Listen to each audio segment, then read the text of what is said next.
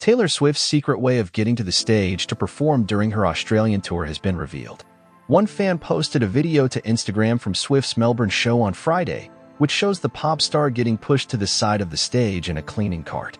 After pulling up near a black tent, the Shake It Off hymn maker can be seen exiting the cart before walking up a set of stairs in her costume. Yep, it's true. Taylor getting out of the cleaning cart, night one in Melbourne, the fan captioned the post.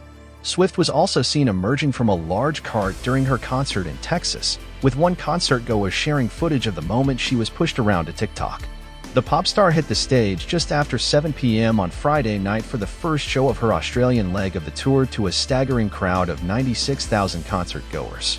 She jetted into Sydney on Monday ahead of her 4-day concert run at Accor Stadium this week.